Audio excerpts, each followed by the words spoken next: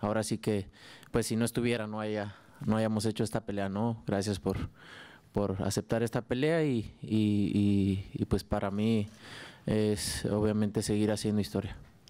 There's not much to say. He's a great fighter. Like I said, this fight couldn't happen without him. I'm glad he took the fight, and we're going to continue to make history. Hey, Canelo, right here in front of you. Dan, right here. Good to see you, and congratulations. My question for you, if you could just describe what it means to you to have achieved another unification of this weight class, which I know is important to you. So that's the good thing, but how much do you still then desire to get that fourth one? Like, you're going to celebrate this one, but then still look ahead to the next one. Sí, no, ahorita pues obviamente estoy muy contento con lo que logramos. Obviamente pues celebrar con mi familia, muy contento de esto y después ver qué es lo que viene. Ya saben qué es lo que quiero, ojalá que se pueda dar la oportunidad y que no se complique esta pelea para poder unificar los títulos.